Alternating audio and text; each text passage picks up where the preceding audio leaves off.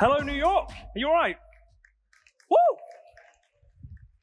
In the next 5 minutes, I'm going to show you something that will save you hours. We're going to build a very simple application, a very straightforward application. But really, it's not about the application. It's just going to be a hello world application. The magic happens in the way that we build the infrastructure. Now, usually you might build your infrastructure using something like CloudFormation or something like Terraform. But I'm a developer, and I kind of like the power of a programming language. You know, I've been developing my whole life, and that's what I want to create infrastructure in. So we're going to build using TypeScript today. The actual CDK supports Java, C#, Python, TypeScript, and JavaScript at the moment. And we're going to use TypeScript to firstly create a VPC. Then we're going to create an ECS cluster. And then we're going to run ECS on Fargate on top of that cluster. And we're going to do it all in TypeScript. But first, we're going to need to install some prerequisites even, to get us started with working with the CDK. So in your IDE, we're going to go into there, and we are going to go into our command line, and we'll say npm install AWS CDK. We're going to install it globally. And this is going to start giving us commands that we can run on a local machine. CDK init app, we're going to choose the language type of TypeScript. So that's going to allow us to start developing our infrastructure in TypeScript. We're going to end up with a skeleton project here that's going to allow me to start building. I'm also going to need a few modules. We're going to be dealing with EC2, ECS, and we've got a patterns library for ECS as well. We can develop with any of the AWS services and create any kinds of constructs which are supported by CloudFormation using the CDK. So once we've got that stuff set up, we can start defining our infrastructure in TypeScript in this instance. So I go to my TypeScript file, and I import one of those modules, the EC2 module. And on line 8 here, I create what we call a construct for a VPC. So a new EC2 VPC, I give it a name, my app VPC, very original. And you'll see that construct is all I really need to define to create my VPC. The CDK is going to use sensible defaults. So anything that I don't specify, it's going to use sensible defaults for these things. There's one thing that I will specify, and you'll note that I'm in an IDE here. So it's telling me with code hinting and IntelliSense exactly what I can do at this stage. Now, I'm interested in that max AZ property, maximum availability zones, and I'm going to set that to 2. And you'll note that that code hinting works on all levels of these constructs. So you don't need to go out to a separate place to get documentation. It can all happen within the IDE. So now we're going to go and deploy that. So we're going to call CDK deploy from the terminal, and it's going to start creating our CloudFormation script and start deploying our application to AWS. So you see my VPCs starting up there. And this is a real game changer for me. I've just created a VPC in one line of code. I don't know if I actually would know how to write one of those without looking at the documentation in CloudFormation. And so it's setting up all the routing, all the subnets, all of the NAT gateways for me. All of that's configured. I didn't specify any of that. But now I have up and running a VPC in which I can work.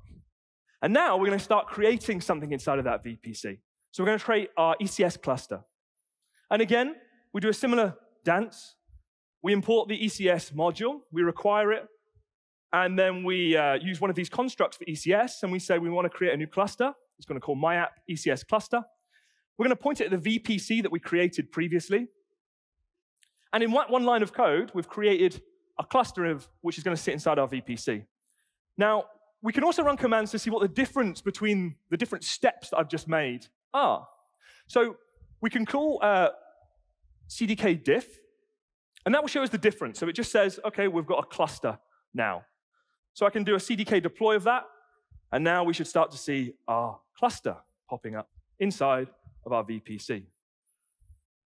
So now it's starting to build our application infrastructure. So what we're going to run it on. This is a container-based application, so I'm going to use ECS on Fargate. So I'm going to import one more library. This is an ECS patterns library. And this is a construct, it's a high-level construct, which is creating a load-balanced Fargate service. I'm going to give it app Fargate service, and I'll just specify a few properties. The cluster name, or the cluster which I'm going to be connecting it to.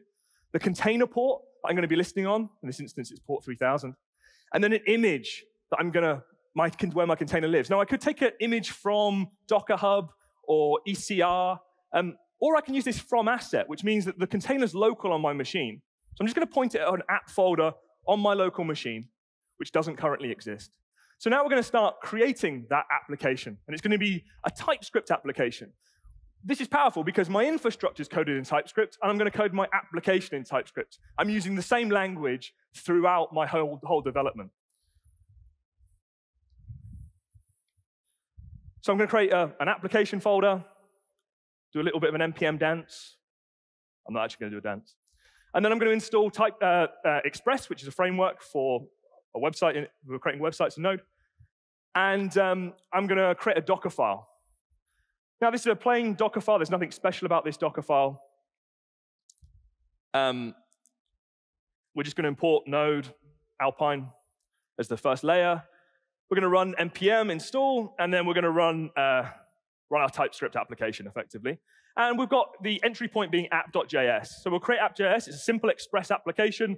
It's any GET request which comes into it, it's going to say hello world. It's just going to respond hello world. And it's going to be listening on port 3000 for those GET requests as well. So now I've created my app, my hello world application. I've created my base infrastructure. Now, because I've been using local assets there, I've got this local Docker file, I'm going to have to use a thing called CDK Bootstrap. So CDK Bootstrap is just going to upload some of those local assets to S3. And then the CDK will then be able to deploy those assets.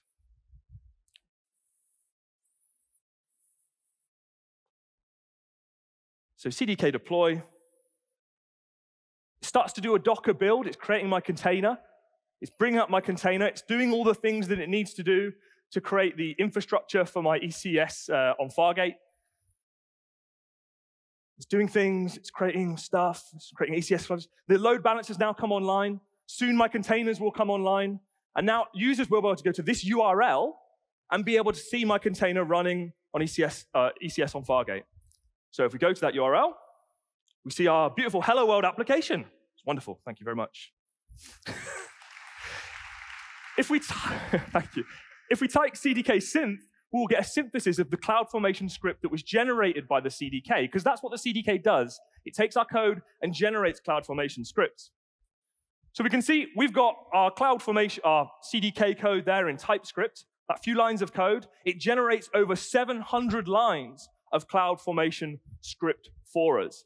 I can take those 7 lines, or however many lines there are, I've not counted actually. I could take those and I could wrap them up in a higher level construct. Check that into source control, distribute it as a library to the rest of my enterprise. Fellow developers can use that to construct their own infrastructure. We can start to build standards around the way that we construct infrastructure. And the thing I love about this is a few lines of code, I've generated 700 lines of code. That's code I did not have to write. And in my opinion, that's the best kind of code, the code that I do not have to write. Yeah, thank you for that one person.